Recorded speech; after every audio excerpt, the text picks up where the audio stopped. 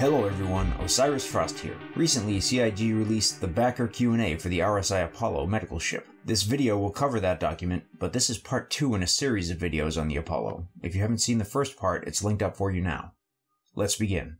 Question: will there be any interactive doctor gameplay to healing in medbays and first aid, or will it be automatic based around the tier of healing of a facility? Answer: the design for doctor/medical gameplay is not fully signed off, but it currently has interactive elements to it. One of the things that we will always do with Star Citizen is to make player interactions physical rather than just pressing a button and walking away. An example being the current mining loop that requires a level of constant control instead of automatic extraction. I'll get back to this in a minute. Question: what happens to the player while they're waiting to be picked up, transported, and healed? Are they just sitting there doing nothing the whole time? Answer: currently, the plan is for the player to be physically immobilized during pickup, transportation, and healing. However, during the implementation process, we will review whether this is too much and if we need to provide some level of interaction. During these downtimes, we'll make sure the player has access to feedback notifying them of their current state and an indicator showing the rough time until the next state. Question: will NPCs requiring treatment spawn aboard your ship? Answer: we don't plan on this being a natural occurrence, as having 6 random NPCs suddenly turn up on your ship requiring treatment without warning would be a pretty unnerving experience. However, NPCs can be collected via drone and treated on your ship as a result of interactions you make, be it specific medical mission participation or as you respond to other relevant beacons. Question: can the Apollo expel players who refuse to leave after being healed? Answer: the Apollo itself provides no specific method for doing this, but we expect owners will find their own unique ways to remove uncooperative patients. Question: what happens to injured players who refuse to pay after being healed? Answer: in order to prevent abuse, we expect to require players to prepay for treatment. It could be a voluntary choice for conscious players and be tied into the pre-accident request to respawn at an Apollo for those more gravely injured. Question: search and rescue gameplay involves a lot of looking and finding. How do the scanners on the Apollo compare to scanners on other ships, specifically the Terrapin and Cutlass Red, whose brochures and ship pages advertise that they can also be used as search and rescue craft? Answer: the Terrapin and Cutlass Red both have medium scanners, whereas the Apollo has a larger one, like the Carrack and some of the other bigger ships. While they both do the same things and can be used for the same purpose, large scanners have a higher range and spread and give more accurate details.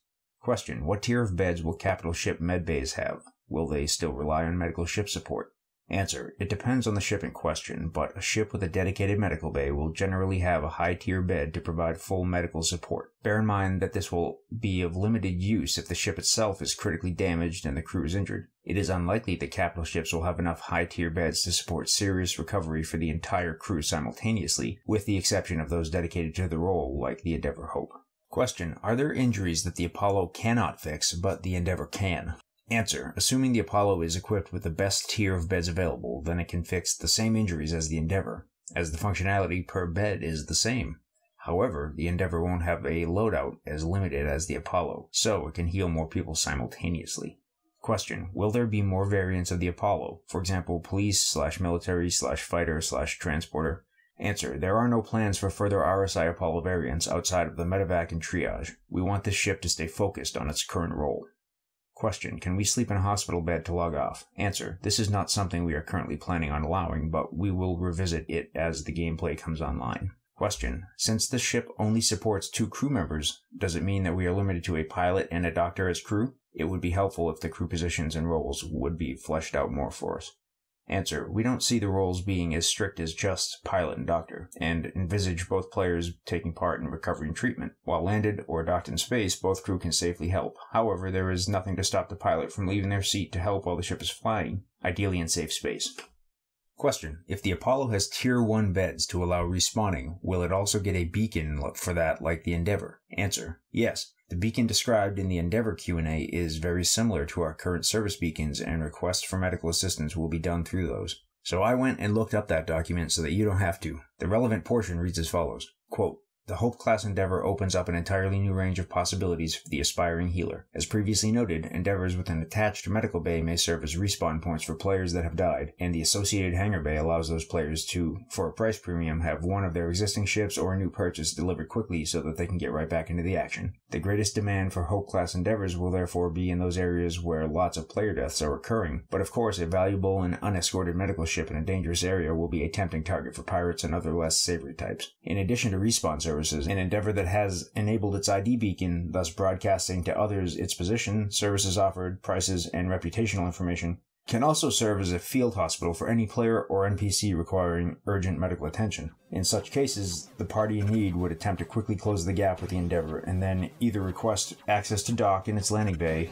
or simply EVA into the external hospital pressure lock. Upon arrival in the hospital, it's up to the Endeavor's crew to employ their expertise to try to save the patient, with the ultimate outcome contributing to their medical reputation." End quote. So CIG's multiple context use of the word beacon complicates this a little bit. Remember, at the time when the Endeavor Q&A was written, there were no such things as service beacons. By the time the Apollo Q&A came out, initial implementations of the service beacon system had already made it into game, and the use of the word beacon in the context of Star Citizen almost always now relates to service beacons.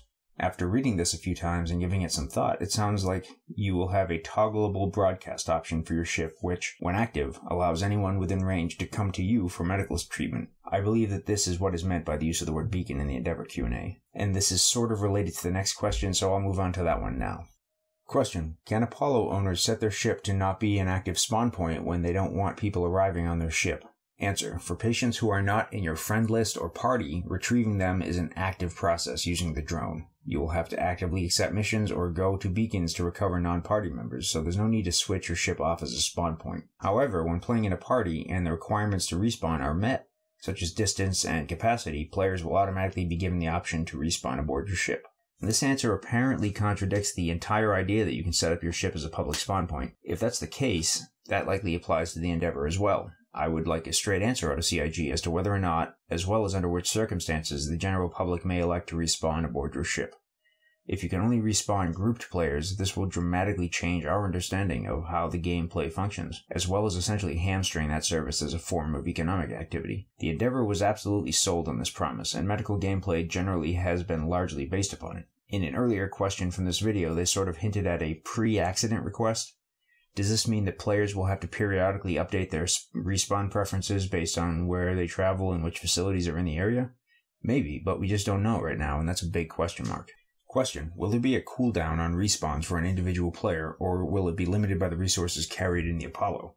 Answer: There will likely be a cooldown period to promote the concept of death having serious consequences, but it will also be limited by the medical resources carried on the Apollo. While you could respawn multiple times on the same Apollo in the same game session, the overall respawn amount will be limited by the resources that ship has available. Each spawn or recovery will use an amount of the equipment and consumables required for medical gameplay. Question: How do you envision the balance between medical gameplay and time to kill? Answer: Turning players into the kind of bullet sponges that facilitate the different stages of injuries and healing doesn't make for a fun FPS experience, while having a shorter time to kill results in players dying too quickly to use anything other than Tier 1 recovery. Time to kill will be increased as we bring more features online. However, we will be constantly reviewing and amending the features that contribute to it to ensure all related gameplay feels as fun and immersive as possible. In previous releases, our time to kill was quite high, but the UI gave very little feedback to the players about what was going on. This gave a poor feeling to both parties, but there are lots of systems due to be implemented that will prevent this from happening again. Question: What's the advantage of the Apollo in comparison to a medical bay you can find on ships like the Carrack? Answer: The Apollo's medical bay can hold more people than a non-medical focused ship, outside some of the capital ships mentioned above, and its modularity allows it to heal in ways that the vast majority of ships cannot. This doesn't help clarify too much. We'll have to monitor medical facilities on a per-ship basis, as ships like the Carrack and Polaris move forward in development, to see what kind of facilities they'll have available and how upgradable they are. Question: Will Tier 1 medical bays support everything the lower tiers do? Answer: Superior tiers will include all the functionality of lesser tiers. An interesting decision for the player will come in how they configure their bays. Having higher tier beds limits the number of people you can heal, and using them to provide lower tier healing could be a waste of time, space, and resources. Question: Does removing the medical modules increase the amount of SCU that can be used for cargo? Answer: The medical bays cannot be removed, so the maximum cargo capacity will always be 28 SCU. Question: Can bounty hunters and slavers use the drones to retrieve unconscious hostile players? Answer: The drones simply require that the patient be immobilized and unconscious. What you do with them after that is up to you. The Apollo does not lock people into the medical beds, so unless you constantly monitor them, they will either die from their injuries, or wake up and become mobile again, then require further restraining.